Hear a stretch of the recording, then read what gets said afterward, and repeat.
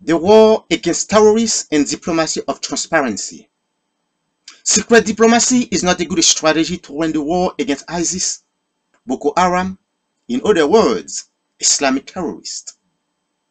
The Society of Nations must disclose the sources of military weapons, ammunition of the terrorists. Sometimes, the secret dimension of diplomacy is harmful to the peace of nations. In addition, secret diplomacy between the allies could cause big problems to defeat enemies. The war against ISIS, Boko Haram, Islamic terrorists, is a war of the ally of nations against a common enemy.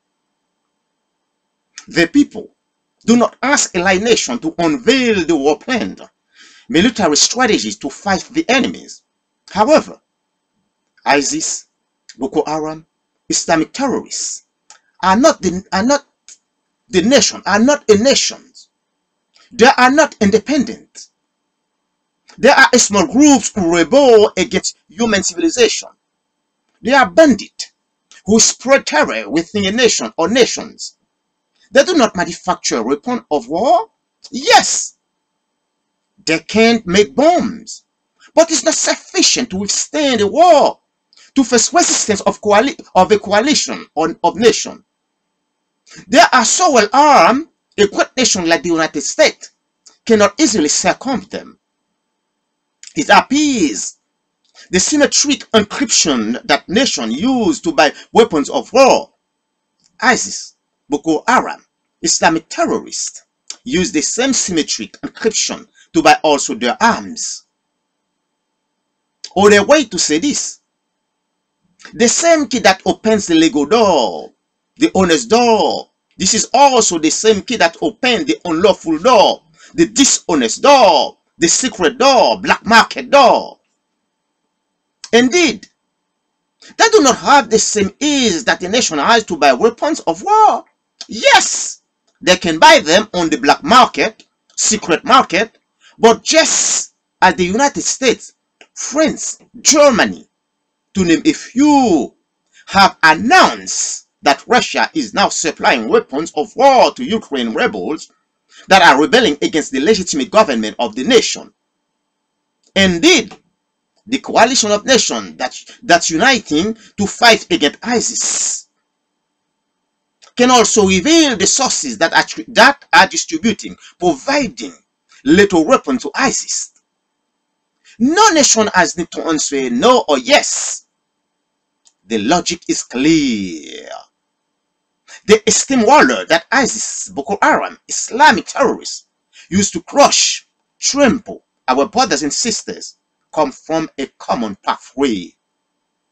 ISIS, Boko Haram, Islamic terrorists do not make the weapons of war to shoot down enemies, to move a population, to terrorize a region. The logic is clear and simple. They buy its instrument of war on the international market that we can call today the global market. It is not necessary to use the principle of induction to justify having a black dot, a blackness in this mess in the war against terrorists. The coalition of nations to fight against the terrorists must be transparent in unveiling the sources, the suppliers of ISIS weapons of war. For the destruction of ISIS, Boko Haram, Islamic terrorists, the elite nation must use diplomacy of transparency to inform, to accuse the nation that are selling illegal war weapons to the terrorists. The Society of Nations should be transparent in foreign policy that they use in war against ISIS, Boko Haram, and Islamic terrorists. It is understanding that military strategy of war should keep in secret, but nations that are supplying weapons of war to the terrorists must be disclosed. United Nations must place economic sanctions against those nations. They must meet the same fate as Russia. The diplomacy of justice must be prevailed. The terrorists threaten the peace and security of the world. The coalition of nations should not let themselves undermined by lies and political hypocrisy? The heads of state around the world must stand together to conduct an international inquiry to find out the nation that provide military weapons to terrorists. The situation called for nations to use the diplomacy of transparency. Although we have been informed that hypocrisy is the least of diplomacy, this doesn't apply in this case because the diplomacy of transparency can change the calculus of this tragedy.